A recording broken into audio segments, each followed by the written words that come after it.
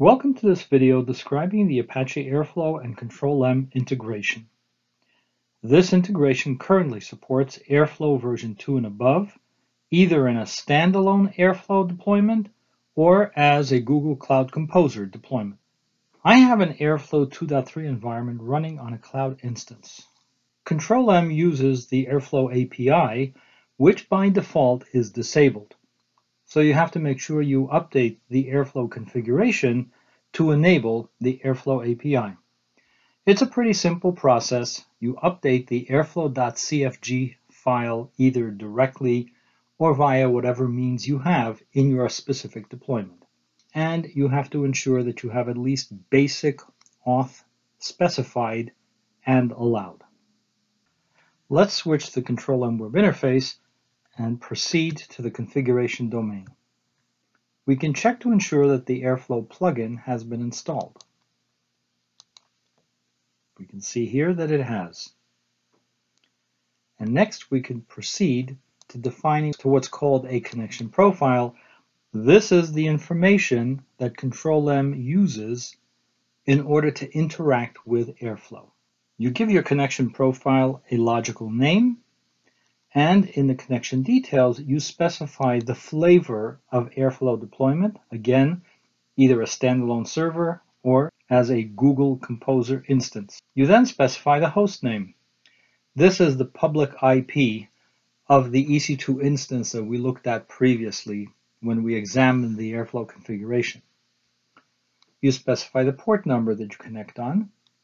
8080 is the default, and that's what I'm using here. And then you specify some credentials. You can test this information. Control-M will perform a login to make sure that it can connect to the instance with the information you've provided.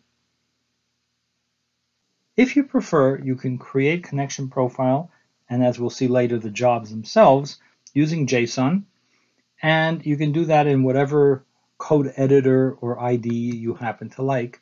In my case, I will switch to VS Code. This is what the connection profile for Airflow looks like. It's exactly the same information that you just saw in the graphical form that I was using. In fact, you can go in either direction. You can create it graphically and export it, or create it as code and then import it, either way. If you are working as code, you can use what's called Automation API and its services to validate and to deploy this connection profile.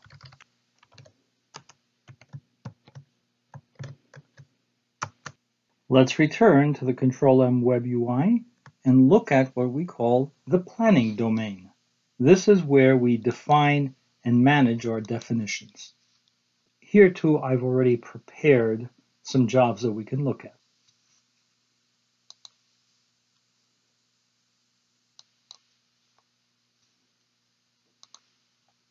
In general, Airflow jobs are managed and behave just like any other Control-M jobs.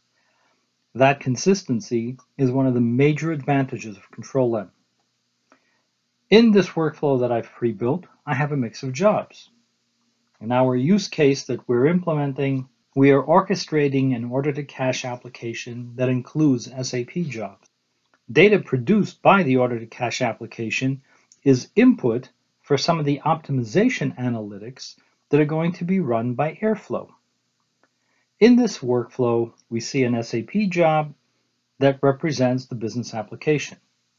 Then an MFT job transfers the file that is required as ingestion or input to Airflow from wherever SAP has produced it to an Azure Data Lake storage location, where an Airflow DAG orchestrates the analytics.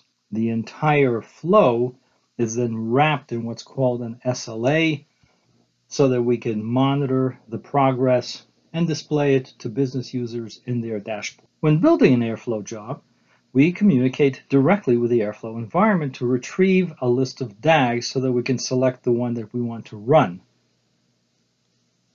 You can see here on the right, I've specified the connection profile.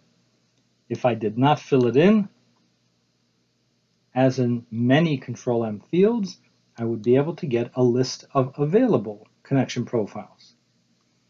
I want to choose airflow. And once I have that information, I can interactively connect to the airflow environment and retrieve the list of DAGs available for me to run. In my very modest environment, I happen to have only a single DAG that I can choose. I can then also specify how to deal with the airflow logs.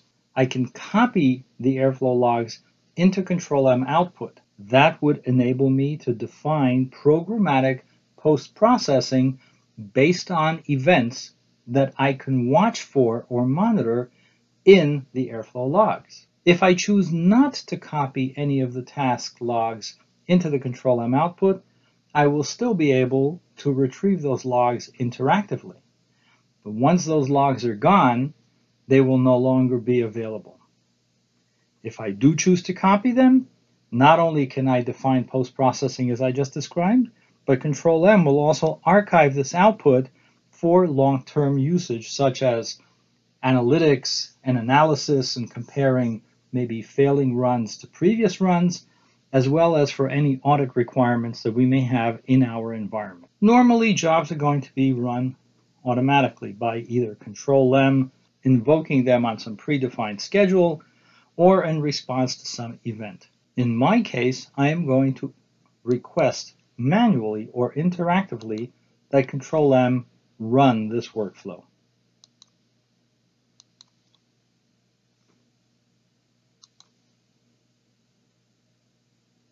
Once I've done that, I can switch to the monitoring domain, which is where jobs execute.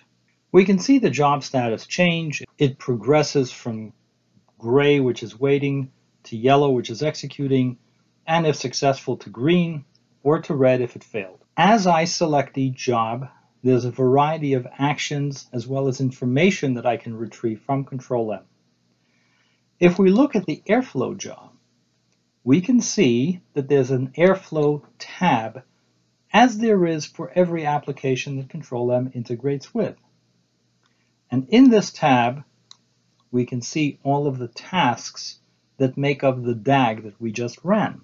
In addition to any Control-M information, we also can interactively retrieve the log for the particular task we are looking at, and this is getting information directly from the airflow environment. If we had chosen to copy logs into the Control-M output, the logs would then be available for us to view interactively in Control-M output. We can define actions that Control-M would take in what we call post-processing after the job has completed on the basis of this output. And of course, this job output will be archived according to the policies we have defined for retention of this kind of output. We also have at our disposal all of the other capabilities that Control-M provides in the operational environment for every Control-M job. As we highlight a job, based on the job status, various options or operational actions would become available. If it was running, we might be able to kill it. Once it has finished, we might be able to restart it. If it has failed, we can either choose to ignore the error or to explore it further. We can also launch the Airflow Web UI directly from Control-M and work with this particular DAG in the Airflow UI if that is what we prefer. And ultimately, because we have defined an SLA, there is a services view available to us as well as to any business users, and they can access this information from a mobile app as well as from the web UI that will give them overall status of the entire end-to-end business service. In conclusion, you've seen how you can integrate Airflow DAGs into business applications orchestrated by Control-M. If there are actual dependencies between data pipelines and business applications, they can be easily managed and defined within the Control-M environment. And anyone who is responsible for monitoring both data and traditional business workflows can use a single, consistent tool to get a single pane of glass view of the entire enterprise. To learn more about the new Control-M integration with Airflow and other Control-M 21 features, please visit this webpage.